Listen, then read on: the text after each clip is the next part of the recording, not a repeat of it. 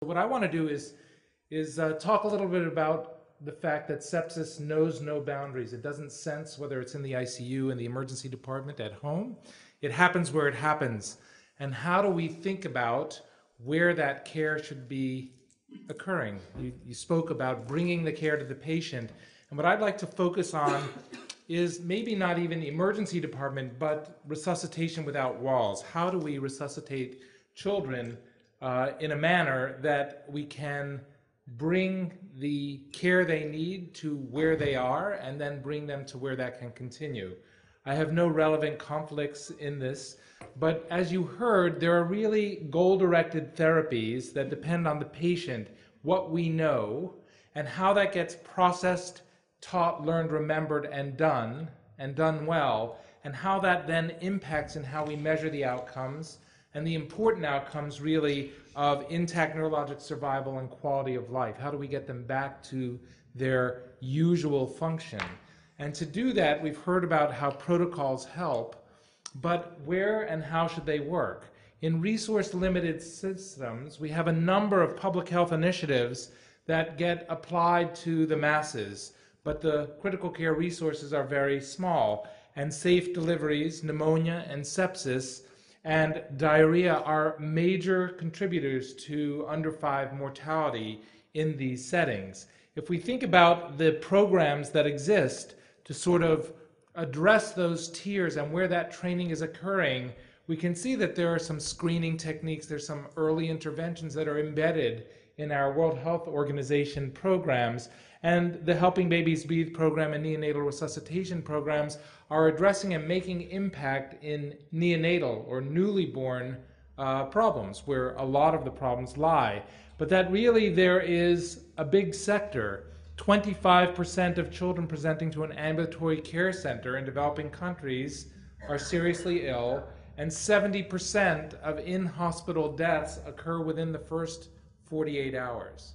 So the time sequence, the time of intervention is very critical. And 20%, only 20% of deaths occur in tertiary facilities. So if we're going to make an impact, we have to treat sepsis where it's occurring, whether it's a developing or a resource-rich country. And so this pocket, this quarter of childhood deaths could be perhaps addressed and treated if we could do resuscitation without walls with early goal-directed therapies. And we know that our transport systems and our transport teams are often not well equipped, that even if the providers in a community or district hospital are able to provide the care to get them to the next level, frequently they go down a level, they get put in a transport with very little ongoing care until they reach the tertiary care center where we can continue that therapy. 16% of acutely ill children died during the attempt to seek care. So we have a lot of room for improvement. We know that in the past 50 years we've made tremendous advances in the treatment of many conditions, including pediatric septic shock, leukemia, HIV, congenital heart disease, etc. We've gone from about a 5% survival to about a 5% mortality. We've flipped that scale in centers with resources and applications that across the system of care can deal with these entities. But it isn't really, if you look along septic shock, the survival from septic shock, fluid septic shock, was particularly poor when they reached the ICU until sort of intraosseous infusions came back, and the recognition in the early 90s that early effective volume resuscitation in the developed countries could make a difference. And it took a long time. It took another 15 years until that was implemented. And in centers that are implementing it effectively have brought that survival now to 97%, whereas before there was high mortality. So there is hope that we can achieve those goals. Now, in developing countries, we know that there are programs, essential newborn care, trauma training, that have been shown to decrease mortality over time within a short time period. So that if we can take some of these protocols that we just heard about, and if we can effectively implement them, there is evidence that perhaps we can make a dent in sepsis care in the same way. But let's take a moment first to just agree or sort of define those things that need to happen. We need early recognition of shock, vascular access, and appropriate fluids in light of the Maitland article, right? Restoration of perfusion and oxygenation, early antibiotics, early goal-directed therapy, and a safe transition or transport to definitive critical care for management of secondary organ injury. If we look at these tenets, if we look at these principles that permeate whatever sepsis guidelines you follow, then you could say nothing is ever mentioned about the location of that care, that ICU or ER or home or community center should be the location. It's just that we need to figure out a way to get this type of care, and you heard some of the challenges of early recognition. And in addition to those therapies, in addition to these therapies being important, it's not just that they get done, but in every case, in every sepsis report you look at, the timing, the intensity, the duration, and the variability of the care of that particular entity plays a critical role. So defined by where we are on the spectrum of the progression of the septic process should really define the interventions. So one protocol is not going to fit every situation. We have to be able to titrate it to the timing, intensity, duration, and variability of the septic event itself. Sepsis is complicated. There are many, many, many different systems, biologic systems that are effective that we have to block, change, augment, and titrate, but we don't have to do all of those things at once. We know that in any global tissue hypoxia and ischemic insult, there's a defined sequence that is occurring. If you look at mediators and apoptosis and necrosis and inflammation, that there is a sequence that's going on that we have to figure out where we are and how to treat it most effectively. It can be complicated, but perhaps Manny Rivers, with his adult sepsis protocols, with some very specific targeted therapies, has shown us that even for desperately ill adults in this case, a goal-directed protocol can be implemented prior to ICU care that has ICU elements like venous saturation monitoring and like tight glycemic control and vasoactive infusion that can be implemented in settings, in this case in the emergency department, and make a difference in outcome.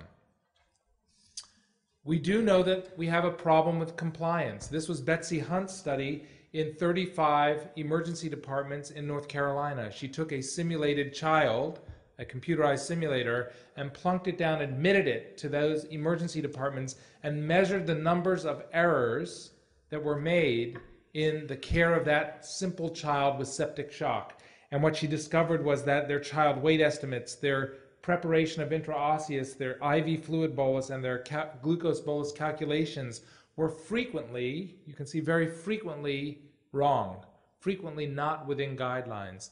And so as you've heard in the previous presentation and here, our ability to affect change in the emergency department type of settings has a lot of room for improvement, but it can be done.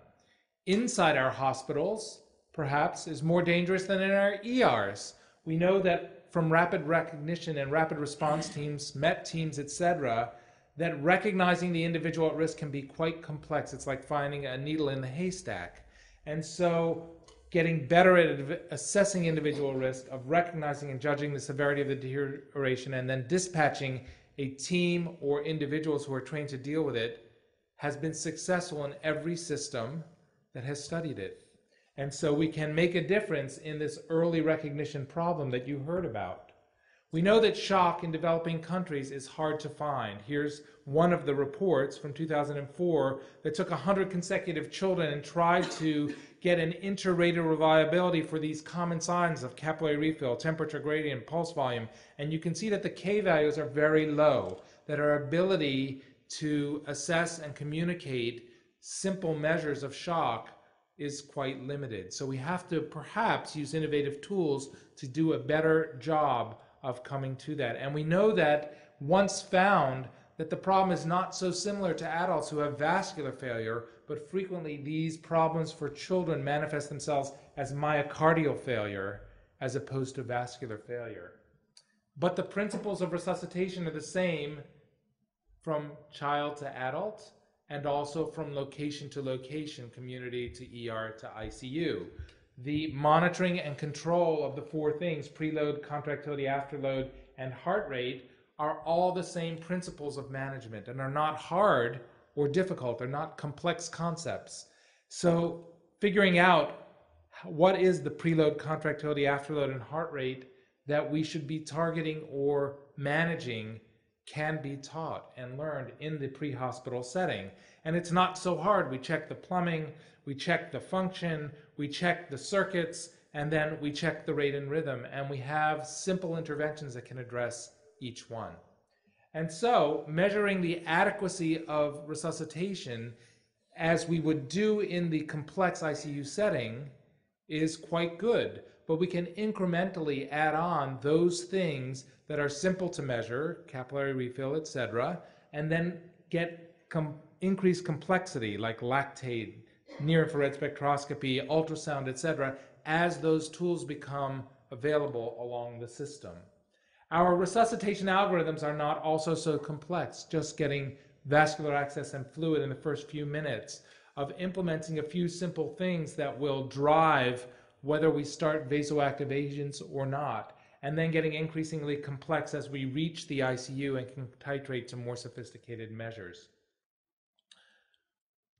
As we move through, we know that there are examples where critical care without walls has been elegantly implemented to affect survival outcome, here showing decreased mortality and improved survival when simple measures were implemented and implemented effectively. We now have a system. We now have, as you know, in the different organizations, by assessing where we are and where septic children lie and how they're being managed, we can perhaps come up with better protocols. This sepsis prevalence outcomes and therapies point prevalence study is promoted through WFSICCM, has been helpful in starting to define where the septic children are, what condition they're in when they arrive in the ICU, and what the course of action is as they leave it. One size is not going to fit all, but the principles of assessment, monitoring, feedback, teamwork, quality, and outcome are all the same. We have to get better at applying the principles of goal-directed therapy where sepsis is and where the children lie. We know that the resources compared to the level of care are inverted pyramids.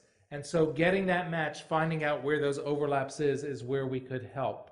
And so as our chain of survival moves forward, as we try to fill the gaps and save children's lives, we have to think about programs that address an initial assessment and training, how we put them into our continuous quality improvement cycle and measure outcomes so that we can move from just educational improvements through process of care and operational performance for those trained, and then start to measure improvements on patients' outcomes and public health. So with that, I think we are poised and ready to make some pretty important changes and to start to treat these key issues of resuscitation without walls. Thank you.